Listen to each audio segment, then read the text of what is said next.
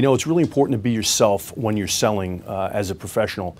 And the reason is because you don't have to act through the process. As a matter of fact, very often what I'll say to the clients that I work with and their selling professionals is, our goal ultimately is to make sure we provide all the information that a prospect needs in order to make the best decision possible about their next vehicle. And if we can do that by just being ourselves and helping and guiding through that process, then we've got a winning formula. So what I recommend very often is just be yourself. That's why we hire the right kind of person to begin with. That way they don't have to act their way through the entire selling process.